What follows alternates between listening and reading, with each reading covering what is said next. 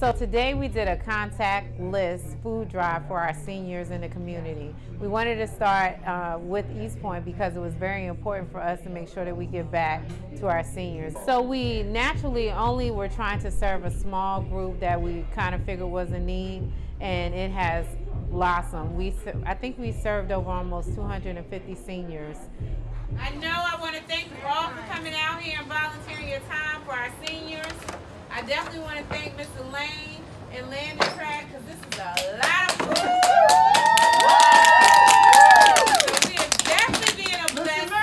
Hey, Joshua. So today, what we're doing is giving food to our seniors in need, because this is a troubling time in world history where we have a worldwide pandemic affecting our most vulnerable. So today we're giving out milk, we're giving out ham, we're giving out vegetables, we even have watermelon for our seniors. So it's 2 or 3 boxes full of food to help them sustain themselves during this national pandemic. So to see those seniors and to see them lined up, it really lets us know that there is a need in our community. So we have to continue to make sure that we give back. And we are a wonderful organization, and that's what we do.